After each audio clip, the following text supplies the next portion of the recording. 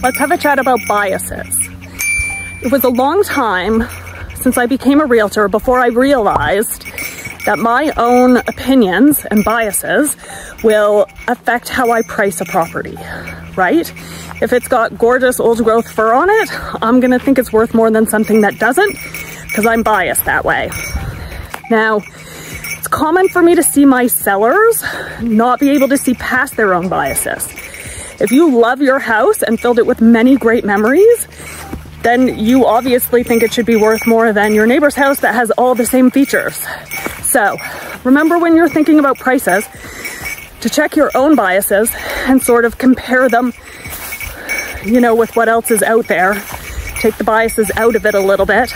That'll give you probably a better idea of what it should be priced at.